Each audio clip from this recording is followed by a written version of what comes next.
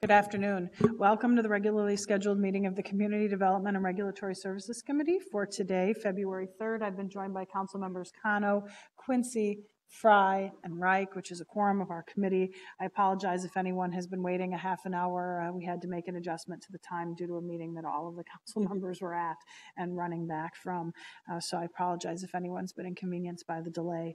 We have a number of items on our consent agenda this morning, items 4 through 13. They include our regular license applications, which have been recommended for approval. I'll note that there's an amended item 4 in front of us to change, to add one legal entity for another. Mr. Wilson, do you want to comment on that? Thank you, Madam Chair. We do have an on-sale liquor license that did not make the printed agenda, and it's for a new proprietor at an on-sale liquor establishment at 901 West Lake Street. The applicant is Tinto Kachina and Katina LLC, and staff is recommending that that be added, and the recommendation is to approve that license. Okay, so we have the regular license applications in item 4, a number of rental dwelling license reinstatements in 5 and 6, authorize an extension of the existing Tubman Center West loans, an MFIP contract with Hennepin County, some changes that allowing our staff to do various things to utilize our tax-exempt revenue bond financing, accepting money from MHFA, a contract with the Minnesota Homeownership Center, a referral to staff, and to put out the RFP for our HOPWA money, which is over $1 million. I'm going to move the consent agenda as amended. Let's see, I'll amend the item number 4 and move the entire consent agenda, items 4 through 13. Are there any items anyone would like to pull off? Seeing none, on the motion to approve the consent agenda, all in favor signify by saying aye. Aye. Any opposed? Those items are approved. We'll move on then to item number 1, which is our land sale. Casey, welcome. Thank you, Madam Chair, members of the committee. Before you today is a request to approve the land sale for 3354 Penn Avenue North to New Horizon Real Estate Development, which is a subsidiary of New Horizon Academy, as well as to authorize the city to enter into a redevelopment contract to construct a 3-story, 14,000 square foot child care facility. New Horizon is a private Minnesota-based organization that runs over 60 centers across the state and serves over 7,500 children a day. They've recently partnered with the Northside Achievement Zone to focus on providing care for families within a 13 by 18 block area of North Minneapolis.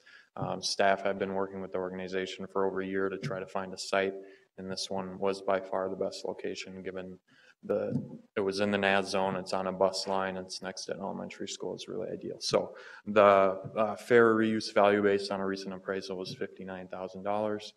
So that's the offer price. The net proceeds may be reduced for soil allowance based on city policy because there's over $500,000 of cleanup costs. The site was a gas station. Until 2009, the city purchased it in 2010. So that soil escrow will cover some of that excess cost. So there's a representative here, Jill Dunkley from the organization, and we can answer any questions you have. Are there any questions for Casey on item number 1? Councilmember Fry. Thank you, Madam Chair. So it's up to $500,000 in soil costs. We're selling it for $59,000. Some of the $59,000 may be depreciated based on that $500,000. Are we to assume that it's just going to be $0 at the end of the day? Correct, that could be. So the proceeds go into an escrow account, and then to the extent that there's soil costs in excess of the grant amount, we can submit a letter to the CPED director to request that some of those funds be used to pay for additional cleanup costs. So the maximum that it could be written down is to $1. Got it. The sale price. Are there any other questions for staff? Seeing none, thank you for your report. This is a public hearing on item number 1, which is a land sale at 3354 Penn Avenue North and authorizing a redevelopment contract and related documents. Is there anyone here to speak to this issue? Anyone? Anyone? Seeing none, I'll close the public hearing and move approval of item number 1. Comments or questions? Seeing none, all in favor signify by saying aye. Aye. Any opposed? That item is approved. We'll move on to item number 2, which is land sale at 2001 Washington Street Northeast. Madam Chair, committee members, This is a land sale for 2001 Washington Street Northeast to Brandon Rawl for $250,000. There is a price change, which was negotiated with Mr. Brawl. The report originally said 244. It is now 250. This home is a home that was rehabilitated under the Homeownership Works program. It's been fully rehabilitated. It was estimated at the beginning of rehabilitation that the home would sell for approximately $195,000, which was within the federal guidelines for the home funded program. At the completion of rehabilitation of the home, when we were getting ready to advertise it, we had an independent appraisal done on the property, and the appraisal came back at $244,000. We consulted with HUD, and it was determined that the home, because of the sale price, is not eligible under the home program. Therefore, we have advertised this property without any home restrictions and received this offer from this individual who will be the owner occupant of this home. The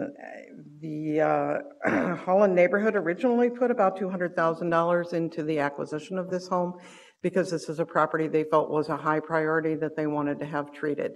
The city has a responsibility to repay the home dollars that have been put into this home.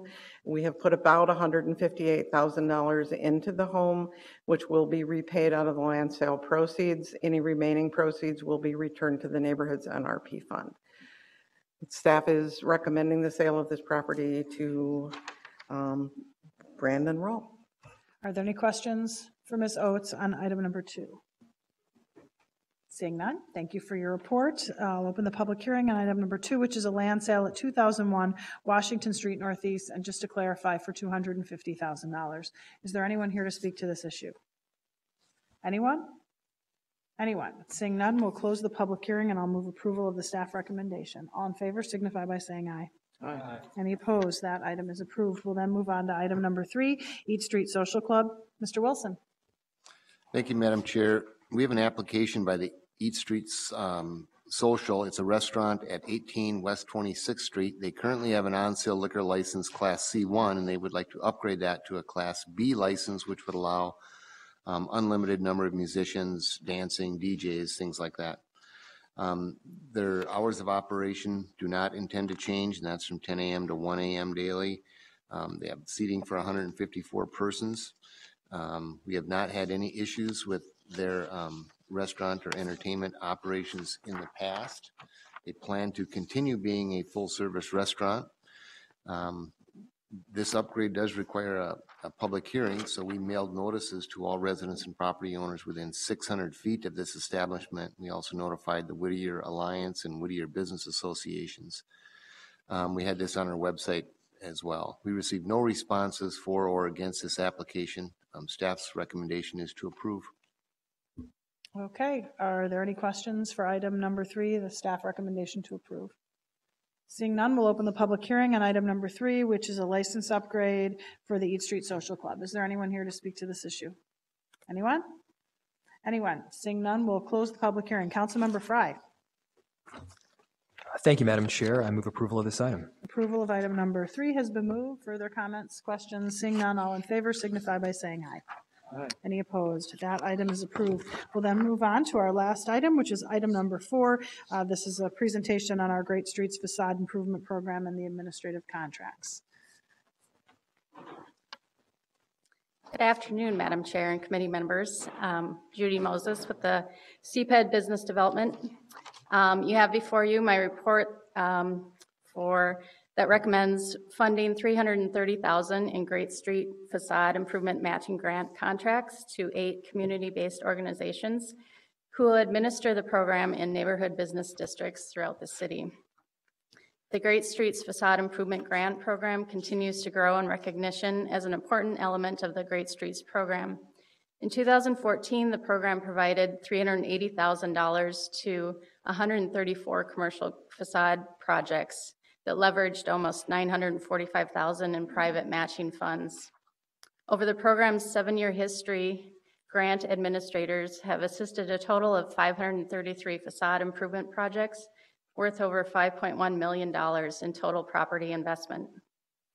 The most obvious public benefit of the program is the visual transformation of our commercial areas, but it also provides additional benefits to the business districts by supporting business recruitment efforts, building organizational capacity, and securing high-quality improvements. CPED issued the 8th Facade Improvement Program RFP on October 3rd of 2014, with the proposals due on November 12th. We received 9 proposals, requesting a total of $430,000 and recommend funding 8 of the organizations for a total contract amount of $330,000. If you have any questions, I'd be happy to answer them. Are there any questions for Ms. Moses? So I'll note, we've been doing this for a really long time. The one that's the most notable to me is the one at 1851 Central. We could go through the history of that project and that building and how much drama there's been surrounding it, but boy, that is a massive improvement. I remember when this building was built like it was yesterday. Were you on the council then? No, that must have been Ostro's problem. Madam Chair, I was an antagonist on the other side of the dais. So you would agree with me. This is I don't want to get into the whole history of this, only to say, boy, did this finally turn out good.